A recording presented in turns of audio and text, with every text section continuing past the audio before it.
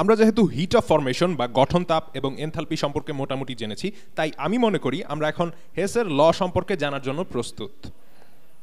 তো হেসেস ল বা হেসের সূত্র, তো সূত্রটা হচ্ছে কোনো একটা অবস্থা থেকে অন্য অবস্থায় যেতে যে শক্তির পরিবর্তন হয় তা এর যাবার পথের ওপর নির্ভর করে না, এবং এনার্জি বা শক্তি যে একটা স্টেট ভেরিয়েবল বা অবস্থা নির্দেশক, সূত্রটা আসলে এই বাস্তবতা থেকেই এসেছে।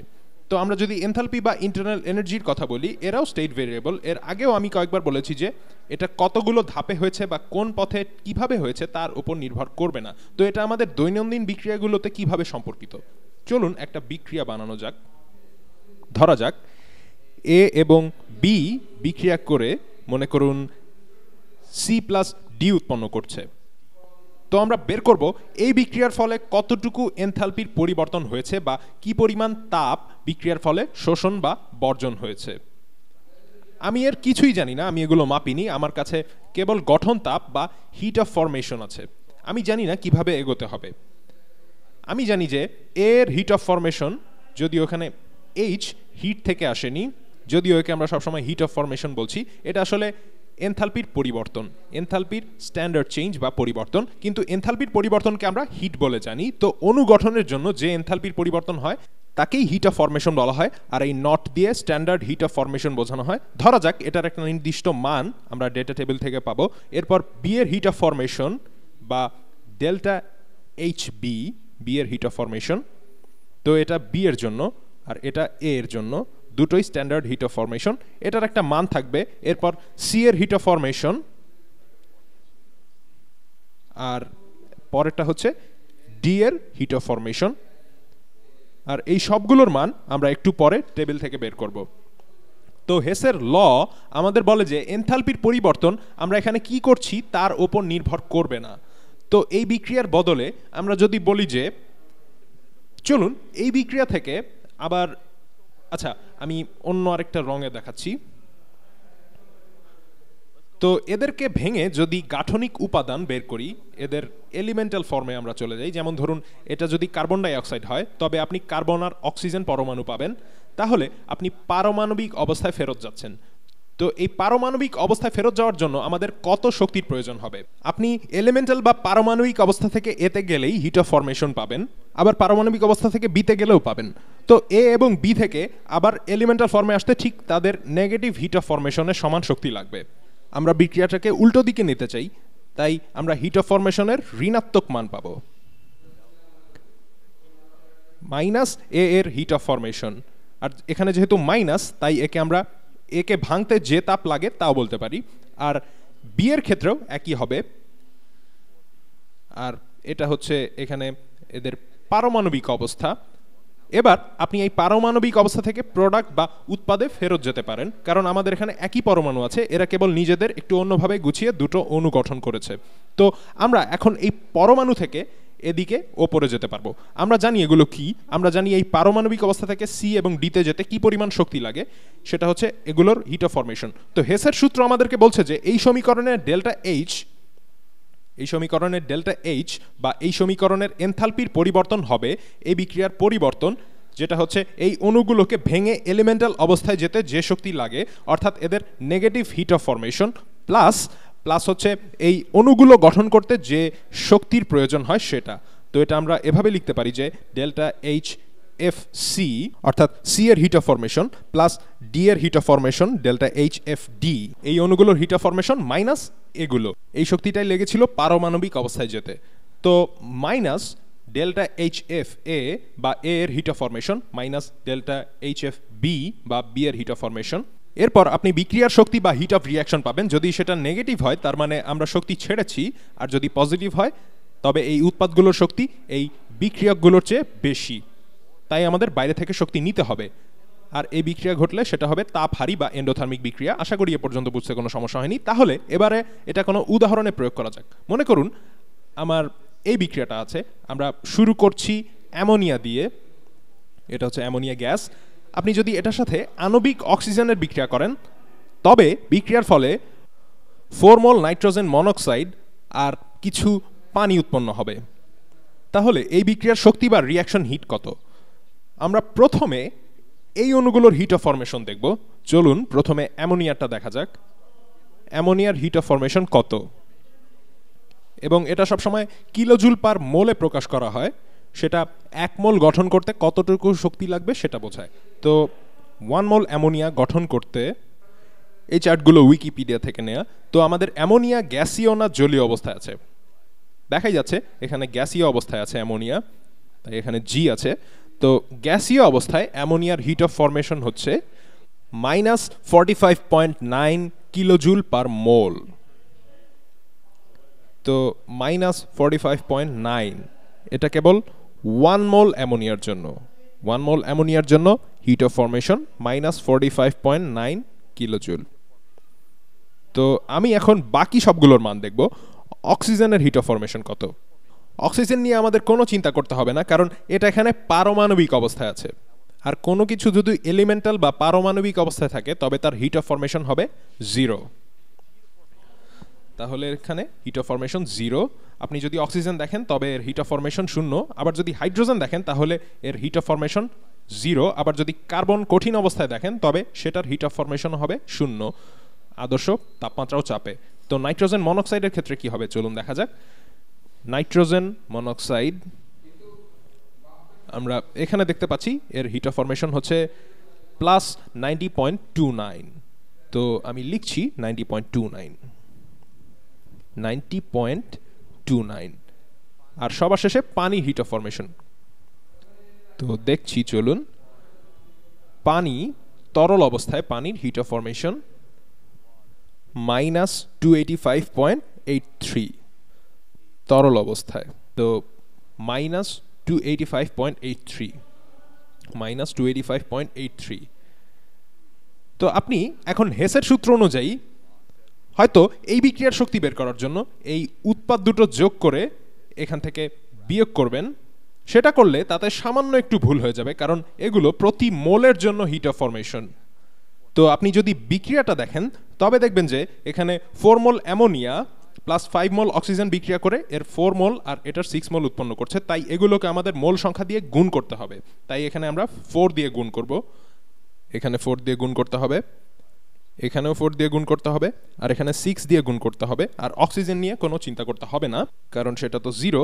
তো এখন আমরা হেসের সূত্র প্রয়োগ করে বিক্রিয়ার শক্তি বের করব। তো এই বিক্রিয়ার শক্তি বা ডেল্টা এইচ হবে, ডেল্টা এইচ হচ্ছে 4 into nitrogen মনোক্সাইডের heat of formation. তো 4 ইন্টু 90.29 প্লাস 6 ইন্টু পানির হিট অফ ফরমেশন। আমি অন্য আরেকটা রঙে লিখছি। তো 6 ইন্টু -285.83। এখানে বলে রাখি এখানে nitrogen মনোক্সাইডের heat of formation positive, কারণ একে এর পারমাণবিক অবস্থায় নিতে হলে এতে তাপ যোগ করতে হবে। তার মানে পারমাণবিক অবস্থার চেয়ে এখানে এখন শক্তি বেশি আছে, তাই এটা নিজে নিজে তৈরি হতে পারবে না। আর পানির ক্ষেত্রে এটা পারমাণবিক অবস্থা থেকে তৈরি হওয়ার সময় শক্তি ছেড়ে দেয়, তাই বলা যায় এটা বেশি স্থিতিশীল। তো এগুলো হচ্ছে উৎপাদগুলোর হিট অফ ফরমেশন। এবার আমরা এই বিক্রিয়ার বিক্রিয়কগুলোর হিট অফ ফরমেশন এখান থেকে বাদ দেব। তো এখানে 4 ইন্টু 45.9, ও আমি এখানে মাইনাস দেইনি, এখানে -45.9 হবে, কারণ অ্যামোনিয়ার হিট অফ ফরমেশন -45.9 ছিল। তো এটা সমান কত হবে চলুন হিসেব করে ফেলি। তো আমার ক্যালকুলেটরে হিসেব করে ফেলি। আচ্ছা, তার চেয়ে বরং স্ক্রিনের বাইরেই রাখি, না হলে পুরো স্ক্রিন ঢাকা পড়ে যাচ্ছে। তাহলে আচ্ছা এখানে রাখা যায়। তো 4 ইন্টু 90.29 প্লাস 6 ইন্টু -285.83 -285.83 সমান হচ্ছে -1353.82। এটা ঠিকই মনে হচ্ছে। তো এর থেকে আমরা বিয়োগ করব 4 ইন্টু -45.9, তাহলে -4 ইন্টু 45.9, 45.9 নেগেটিভ। তো সমান হচ্ছে -1170। তাহলে এই বিক্রিয়ার ডেল্টা এইচ সমান হচ্ছে -1170 কিলোজুল। এখানে আমরা যা করলাম তা হলো আমরা উৎপাদগুলোর হিট অফ ফরমেশন নিয়েছি আর এরপর তাদের মোল সংখ্যা নিয়ে সেগুলো গুণ করেছি, এরপর এর থেকে বিক্রিয়াগুলোর হিট অফ ফরমেশন বাদ দিয়েছি, তাহলেই আমাদের কাজ হয়ে গেছে। তো আরও একটা করি, চলুন।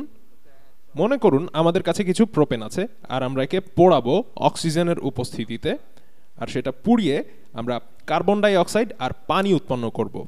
এটাও একইভাবে করতে হবে। প্রোপেনের হিট অফ ফরমেশন কত, চলুন দেখে নেই। বিরাট একটা লিস্ট এটা। তো সবার নিচে এই যে প্রোপেন, তরল অবস্থায় প্রোপেনের হিট অফ ফরমেশন -104.7, তাহলে লিখছি -104.7। অক্সিজেনের পারমাণবিক অবস্থায় হিট অফ ফরমেশন কত? অক্সিজেন সবসময় এভাবেই পাওয়া যায়, তাই এটা 0 হবে।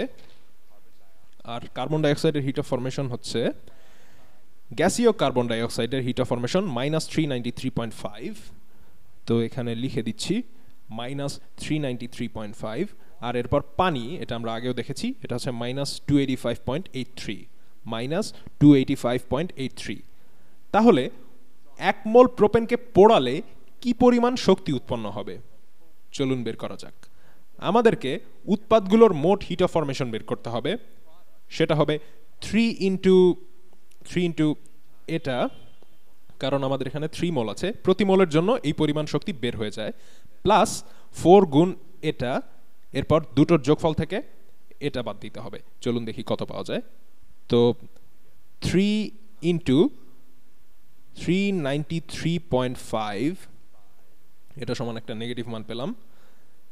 এরপরে প্লাস 4 ইন্টু 285.83 নেগেটিভ, এটা সমান ধরা যায় -2300 কিলোজুল। এরপর এর থেকে এই -104 বিয়োগ করব, মানে আসলে মাইনাসে মাইনাসে প্লাস হয়ে যাবে, তো প্লাস 104.7 সমান হচ্ছে -2200। তাহলে এখানে আমাদের এই বিক্রিয়ার তাপ হচ্ছে -2219 কিলোজুল, -2219 কিলোজুল। মানে 1 মোল প্রোপেন পোড়ালে তার ফলে এই পরিমাণ শক্তি উৎপন্ন হবে।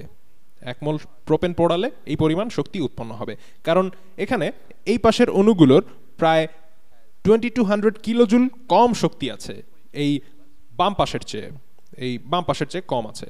তো এবার আমি এই বিক্রিয়াকে নতুন করে লিখতে পারি, তাহলে আপনাদের লিখে দেখাচ্ছি। নতুন করে লিখছি বিক্রিয়াটা। তো 1 অণু প্রোপেন প্লাস 5 অণু অক্সিজেন বিক্রিয়া করে 3 অণু কার্বন ডাই অক্সাইড আর 4 অণু পানি প্লাস হচ্ছে 2219 কিলোজুল শক্তি উৎপন্ন করছে। আসলে এই বিক্রিয়ার ফলে এই পরিমাণ শক্তি উৎপন্ন হয়েছে। এই বিক্রিয়াটা তাপ উৎপাদী। বিক্রিয়ার এই ডান পাশের অণুগুলোর এই বাম পাশের অণুগুলোর চেয়ে কম তাপ আছে, আর সেই তাপটা কম হবার কারণ হলো শক্তিটা ছেড়ে দেওয়া হয়েছে, এই পরিমাণ শক্তি বের হয়ে গেছে। তাহলে এ পর্যন্ত আশা করি কারো বুঝতে সমস্যা হয়নি। এখন আমি যদি আপনাকে বলি যে আপনাকে 33 গ্রাম প্রোপেন দেয়া হলো, আর সেটা থেকে কি পরিমাণ তাপ বের হয়ে যাবে সেটা বের করতে হবে। তো 33 গ্রাম প্রোপেন, এখানে প্রথমেই যেটা দেখতে হবে সেটা হচ্ছে এখানে কত মোল প্রোপেন আছে, কারণ আপনি যদি 1 মোল প্রোপেন পোড়ান তবে এই পরিমাণ তাপ উৎপন্ন হয়। তাহলে 33 গ্রামে কত মোল প্রোপেন আছে? প্রথমে 1 মোল প্রোপেনের ভর বের করতে হবে। আমরা জানি 1 মোল কার্বনের ভর 12 গ্রাম, 1 মোল কার্বনের ভর 12 গ্রাম, আবার 1 মোল হাইড্রোজেনের ভর হচ্ছে 1 গ্রাম। তাহলে 1 মোল প্রোপেনের ভর হবে 3 ইন্টু 12 ইন্টু 3, কারণ আমাদের 3টা কার্বন আছে আর আছে 8টা হাইড্রোজেন, এই কারণে 1 গুণ 8, তাহলে সমান হবে 36 প্লাস 8 অর্থাৎ 44। তাহলে এই প্রোপেনের প্রতি মোলের ভর হচ্ছে 44 গ্রাম। তো লিখে দিচ্ছি এখানে 44 গ্রাম পার মোল। তো আমি যদি আপনাকে 33 গ্রাম দেই সেটা কত মোল? তাহলে সেটা হবে 33 গ্রাম গুণ হচ্ছে 1/44 মোল পার গ্রাম। তো এখানে গ্রাম দুটো চলে যাবে, তাহলে আমি আপনাকে দিচ্ছি 33/44 মোল প্রোপেন। তার মানে আমি আপনাকে 0.75 মোল দিচ্ছি। তো যদি 1 মোল এই পরিমাণ শক্তি উৎপন্ন করে, তবে 0.75 মোল উৎপন্ন করবে এই শক্তি গুণ 0.75 পরিমাণ শক্তি। তাহলে এটাকে 0.75 দিয়ে গুণ করে দিতে হবে। তাহলে আমরা পাচ্ছি, এটা ধরা যায় 1664 কিলোজুল। তো এটা গুণ 0.75 সমান হচ্ছে 1664 কিলোজুল। তাহলে আমি যদি আপনাকে 1 মোল প্রোপেন দেই এবং সেটা যদি আপনি অক্সিজেনে পোড়ান, তবে তাতে 2200 কিলোজুল তাপ উৎপন্ন হবে, সেটা এই সিস্টেম থেকে বের হয়ে যাবে। তাহলে এই সিস্টেমের এই পাশে বাম পাশের চেয়ে কম শক্তি আছে। আবার যদি আপনাকে 33 গ্রাম প্রোপেন দেই, যা হলো প্রায় 0.75 মোল, তবে আপনি প্রায় 1600 কিলোজুল শক্তি পাবেন। তো আশা করি আপনারা বুঝতে পেরেছেন। পরের ভিডিওতে আবার দেখা হবে।